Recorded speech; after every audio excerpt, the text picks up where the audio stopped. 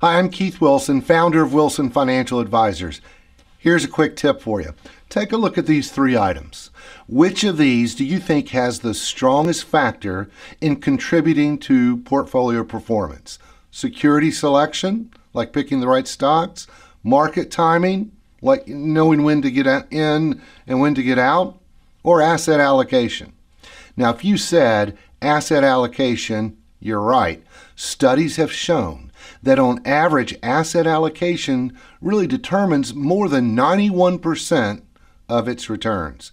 Market timing has only 1.8%, and security selection only contributed 4.6% of the time. Now, certain risks are inherent in investing, as really with any endeavor.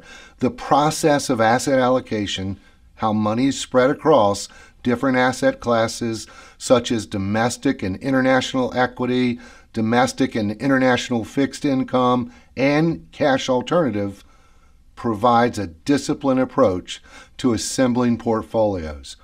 The goal of asset allocation is to create portfolios that offer the highest potential return for an acceptable level of risk. Now, by constructing a blended and diversified portfolio of asset classes, individual asset class performance in different market cycles does not move in unison, and investors are better positioned to weather volatility. So it kind of spreads out the risk. If you have questions about this or other financial topics, I would welcome the opportunity to discuss your unique needs and circumstances.